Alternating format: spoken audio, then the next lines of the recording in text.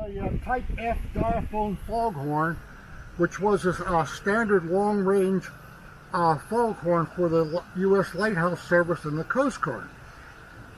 And this makes the single powerful sound. Then when it stops, it makes that grunt, honk grunt. And the way it works is like this. This is an 1.5-inch automatic valve called the motor drive, because it runs what they call the motor.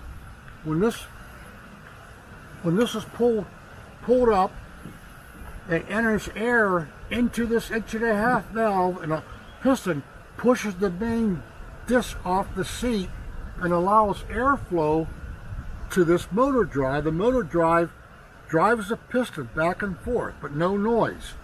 And then at the same time, a few seconds later, you get a sample of air comes down this 1/4-inch tube down to this big 4-inch valve, which is what they call the speaking function. This is the valve that lets the air into the slots in the piston and cylinder that makes the incredible noise. And it'll blow as long as this air is going to it. And then you move this up or move it down, it shuts it off, and it shuts off the motor drive air, which stops the driving of the piston back and forth, but the air is still going to the speaking function through the slots into the piston, and that slows down because there's no air to it going through it anymore. And when it slows down, it makes a low frequency grunt, honk grunt, low frequency grunt. And these were all done automatically at the Lighthouse stations. We didn't have to do this. It was done through a solenoid timer, electric solenoid would open this automatically. And these had a very distinguishing sound to them, like no other ship horns. And when the sailors and the ships and the captains heard these foghorns, that distinguishing diaphone sound with that grunt at the end, they knew it was a foghorn, and there was either a reef or the port or whatever they're being warned about. They knew it was a foghorn and not another ship. And later on, they developed what they call the F2T, the two-tone.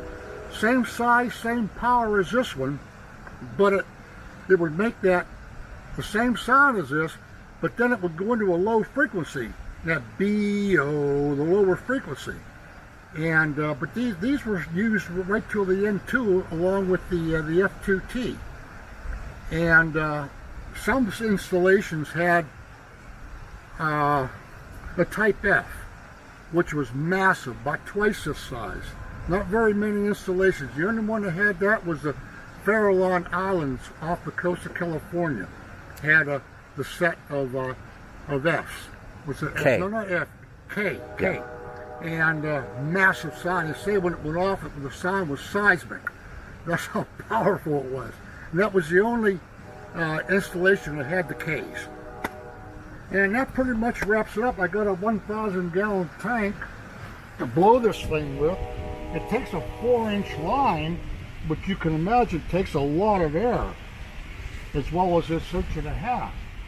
And I can get a fairly good-sized blast from that 1,000-gallon tank through this foghorn to run at full power. And these were good for, on the average, about 30 miles over water, sometimes more, sometimes less, depending on the atmospheric conditions.